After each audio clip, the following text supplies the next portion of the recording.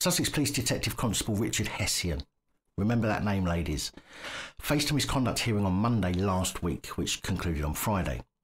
Hession, a 40-year-old or 40-something-year-old detective constable, it seems wanted to take advantage of his position and one of his junior colleagues after he and she are said to have gone on a work night out with a suite booked at the Grand Hotel in Eastbourne. After getting the 20-something-year-old woman completely inebriated and taken her back to the hotel, where obviously something happened, the woman is said to have then texted colleagues saying that she felt uncomfortable. When uniformed colleagues arrived, they found the woman naked from the waist down, swaying and slurring her speech. Clearly not in any capacity able to make rational decisions.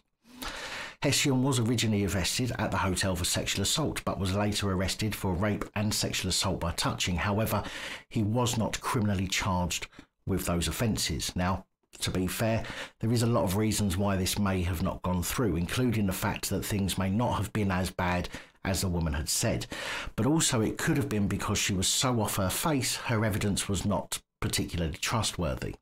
Either way, DC Hession should have known that his actions were not the kind of actions that a gentleman should take. But to be fair, also the woman out there, some women out there will just make things up because they didn't get anything, or perhaps somebody refused to agree to being sent saucy pictures by a woman and then embarrassed her into making false claims on the internet that something happened between them without going to the police because it's bogus.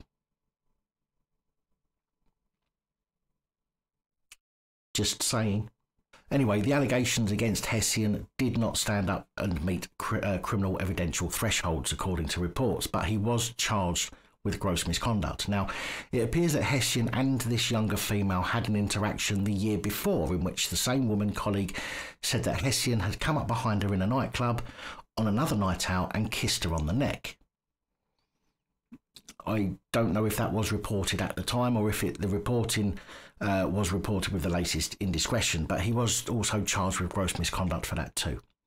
After the conclusion of the misconduct hearing on Friday, panel chair Yin Jones said that the woman's evidence was credible, as was that of the constable who found her in the room with Hession. However, Hession's evidence was inconsistent and implausible.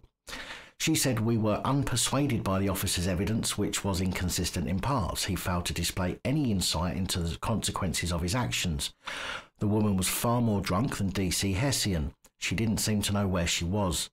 He took advantage of her vulnerable state without regard to disparity in power.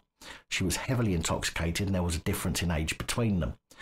Now, to be honest, police or not, if a 20-something-year-old woman and a 40-something-year-old man have any kind of relationship, I don't think that's anyone else's business.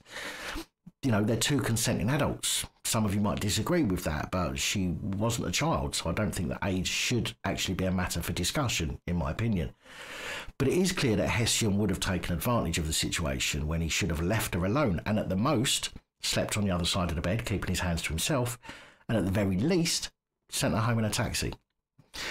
What is interesting, however, is that on this night out, Hession suggested the pair get a hotel room and the woman agreed. She then texted her partner to say that she was staying at a colleague's house and then to say she was staying at Hession's in a spare room. Her partner then replied, "Can you see why I'm upset? This is exactly what you told me would stop happening." Now, I think we know why the criminal charges didn't stick.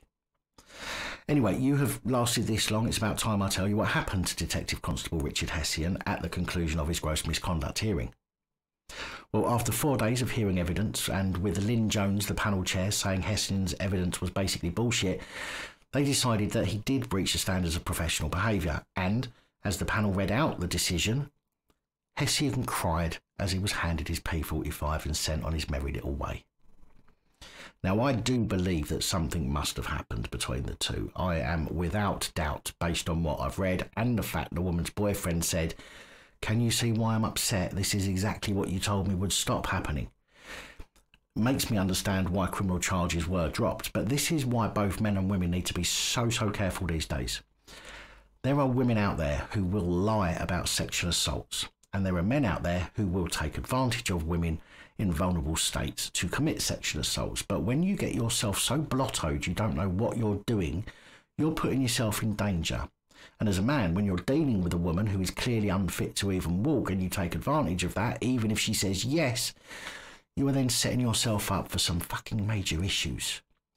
Can we not all simply use our brains and say to ourselves, I shouldn't drink so much, or maybe I should get her a taxi home, rather than taking the risks that could ultimately affect us for the rest of our lives? Doesn't that make far more sense? And with that, I'd like to thank you for watching. If you found this report informative, please give us a thumbs up and share your thoughts in the comments below. Help us out by sharing the video. Don't forget to subscribe for more updates, and I'll see you in the next.